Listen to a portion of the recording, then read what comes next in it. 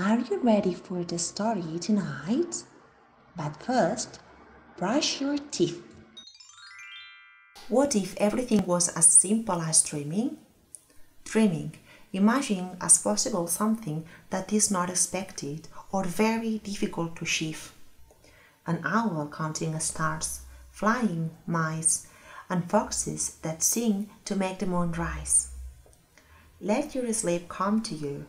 Let your imagination run wild, and maybe this way you will be a child again.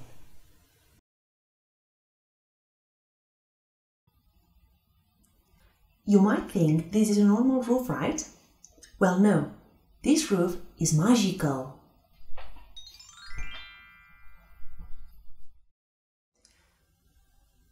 Every night when I'm about to go to bed, I hear a voice telling me a story.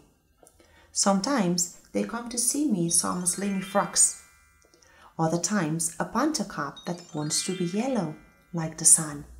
From time to time an owl that loves to chase.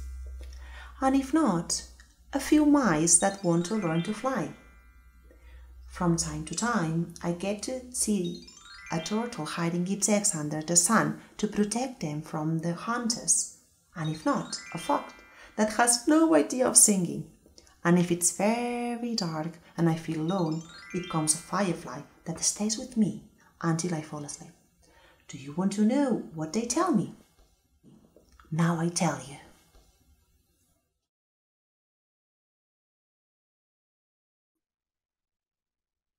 The Sleepy Little Mouse.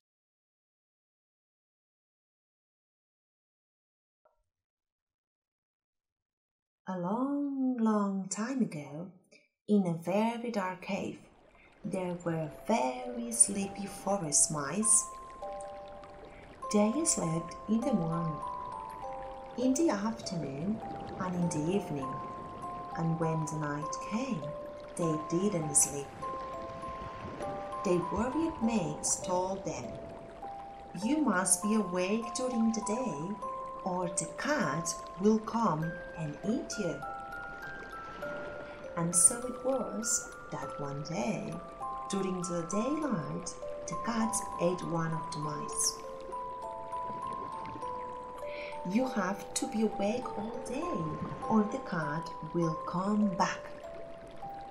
And so it was that the next day, the cat ate another of the mice.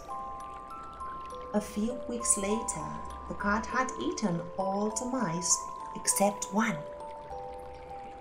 The remaining mouse was very afraid of the cat, but did not want to stop sleeping. So he began to look for solutions. "I have to find a place where I can sleep peacefully all day," he said. After trying to find a solution, he went to see the cricket. The cricket, who was jumping through the cave all night, told him that the best place to sleep was on the roof, because the cat would not jump so high. "But how do I get to the roof?" the mouse asked. "I will help you to get some wings." And that's how, with the help of the cricket, the sleeping mouse was able to fly to the roof. And from that day on, he slept upside down, so that he could sleep peacefully all morning, all afternoon, and all night. At night, of course, he goes out to play with the cricket.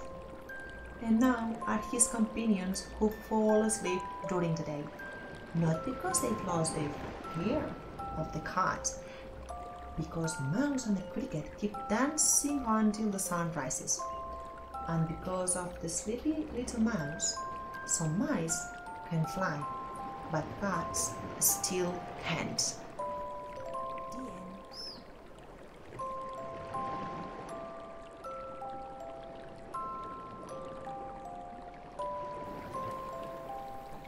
Here is a turtle. Here is the firefly. It's time to say goodbye. Here is the panther. Here is the moon. This story will sleep soon.